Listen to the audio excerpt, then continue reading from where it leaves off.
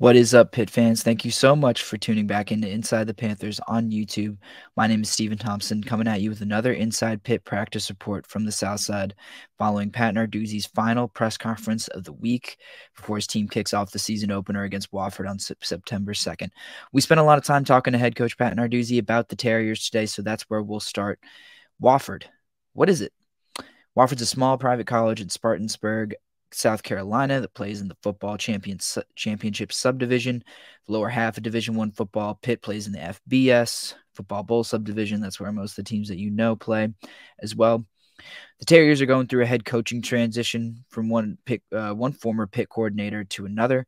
Josh Conklin, who used to be one of Pat Narduzzi's defensive coordinators, resigned after an 0-5 start in 2022, and then a former Pat Narduzzi offensive coordinator, Sean Watson, came in to replace him. He led them to a 3-3 record in the aftermath of Conklin's resignation. And on offense is where you could see some of the biggest improvements. The Terriers went from 7.6 points per game over the first half of the season to 30.6 in the second when Watson took over. Appreciate Jim Hammett from Panther Lair. He's the one who compiled these stats, borrowing them from him. The Terriers also have a pair of, Southern Conference all freshman members from 2022 coming back, and wide receiver Dylan DeJeet, hope I pronounced his name right, and Kyle Parsons, running back. But the biggest question is who's going to run the show for the Terriers this year. They've got two quarterbacks that we talked a little bit about with Pat Narduzzi. One only has about 21 snaps on film, and 19 of them are from spring season in 2021. The most of the country played in the fall of 2020, albeit under some weird circumstances, but another group waited until the spring. A lot of those FCS schools did, so that's where, at least one of their quarterbacks got a lot of work, and the other is a true freshman. So there's a lot of unknowns in this Wofford offense. One that did take some steps forward, but still is a little bit of a question mark.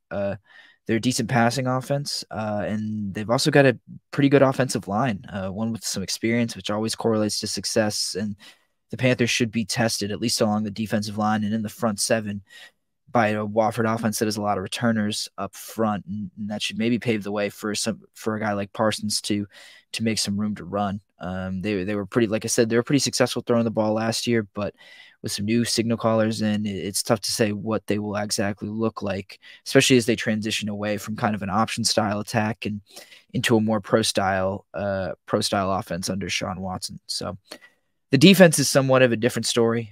They return a lot of starters, but it's starters from a defense that was truly, truly abysmal, even by FCS standards, especially by FCS standards last year. The Terriers were 99th in total defense, 86th in scoring, 90th in passing, and 99th in rushing. Those are their national ranks in those categories. So, yeah, they bring back their top four tacklers from a year ago, but, that's kind of the double-edged sword with returning experience. You expect guys to improve, but improving from such a low place is certainly going to be a task, and especially when they open the season against a team that is decidedly more talented. And that's not even a judgment. That is just a fact. The teams in the FBS like Pitt get simply more scholarships to play around with than the FCS. That's why there is a separation between these two divisions of.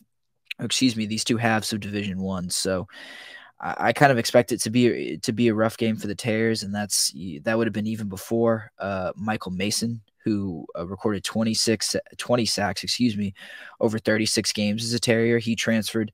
He's at Coastal Carolina this year, so the Terriers lose one of their biggest weapons on defense as well. I think that's going to make for a long day for them. Pitt, unsurprisingly, is going to be able to do whatever they want in this game, or at least you would hope they would. They should be able to, whether it's running the ball or throwing it deep, like we talked about in our last video. But I think this will be a good time to play with some live bullets. Like Pat Narduzzi and a lot of his staff like to say, like, those guys are on scholarship too. Even if they have fewer scholarships, they're still Division I football players across from you. There will be some resistance, and it'll be different from playing against your own teammates in scrimmages who know what's coming and know what to expect and know you personally and intimately, as a player.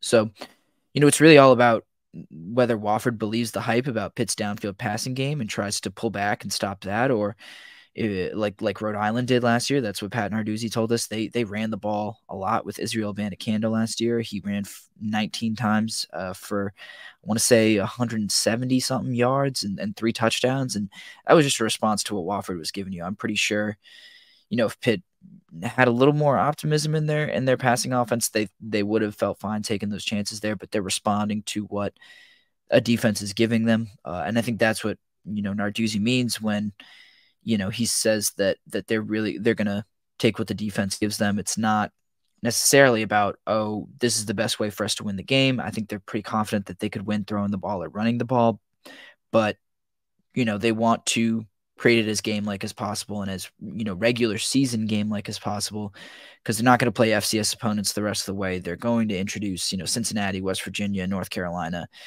in the next 3 weeks following this game after. And while the Panthers are focused on this game, they are looking ahead a little bit, thinking about what this game will set them up for over the rest of the season. So it's a good time for them to, like I said, play with live bullets, make some adjustments on the fly, read a real defense, read a live defense that doesn't know what's coming and that you don't know what's coming from the defense.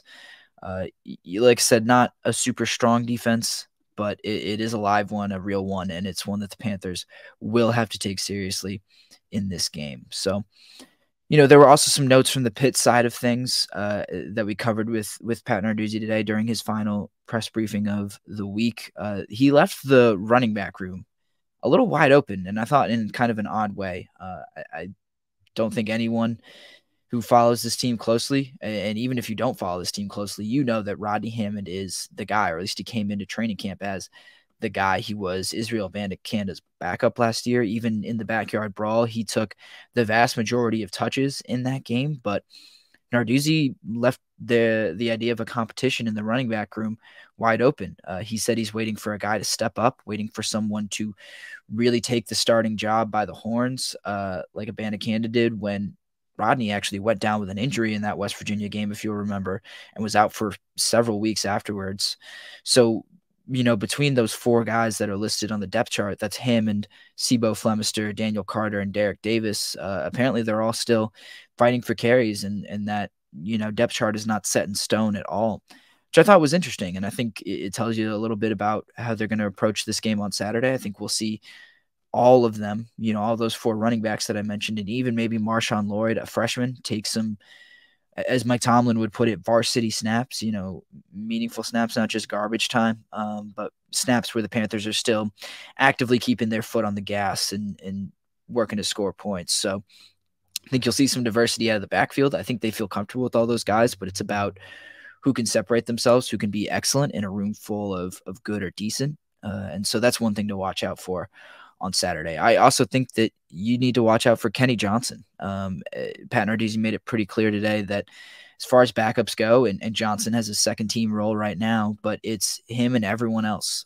Johnson has been the most impressive of those 4 freshman receivers that we've talked about, those 4 true freshman receivers that we talked about all summer. And then also, even among guys like Jake McConaughey and Ched Mbwako, some returners, some older veteran guys. Johnson's standing out, and it seems like he's that 4th receiver. He was beat out by Dejon Reynolds for that wide receiver 3 spot, but I to be honest with you, I think that has more to do with experience than raw talent or ability. I think they are waiting for Johnson to kind of catch up and learn the playbook. Same with the rest of his freshman teammates as well. Even those guys like Lamar Seymour and Israel Polk, guys who came in during the spring, have some learning to do. And it speaks to how impressive Johnson has been. Narduzzi raved about his maturity and said that off the field, he's doing everything right. And I think that includes learning the playbook, getting his nose in the film room, and learning just where he's supposed to be. It's really one of the biggest hurdles for a true freshman on any side of the ball at any position to account for. And by all accounts, Johnson's done a good job of that, but there's still a learning curve and there's still a way to go. So I think they're going to give him a bunch of snaps on Saturday, but ease him into it a little bit, get his feet wet, and see how he does when, like I said, the bullets are live, and when, they can't just blow the whistle and stop a rep and bring him back if he doesn't remember a play or where he's supposed to line up, or if he screws something up. No, if he screws something up, then, he's going to feel it, and the team is going to feel it, and they're feeling out whether or not they can trust Johnson to be a full-time contributor, be a full-time player, maybe even a starter. So keep an eye on number three or number two. I believe he's number three. No, Reynolds, excuse me. Getting my numbers mixed up after they changed them at the end of training camp. Johnson is number two. So keep an eye on number two in blue tomorrow on offense, not just to see what he does, but to see, the plays where he's not catching the ball. How's he lining up? How's he blocking? How is he responding to the checks that Phil Dracovic or Christian Veilleux want to make? It's really a test of how comfortable the Panthers can be with him in the offense, just as much as how comfortable is he playing at the Division I level after moving all the way up from high school in the middle of the summer. And with that, I'm headed out of here to get ready, keep getting ready for Saturday and our first game of the season, kickoff of the 2023 season. Thank you so much for tuning into another Inside Pitt Practice Report. Make sure to like this video and subscribe to us on YouTube. That's youtube.com/@InsideThePanthers. And find all of our reporting right from Pitt practices and games at InsideThePanthers.com. I'll be back on Saturday to bring you some post-game thoughts after the Panthers take on Wofford. I'll be at Acrisure Stadium covering that game for you, so make sure to check out what we have for you from there. But until next time, thanks for tuning into another Inside Pitt Practice Report, and I'll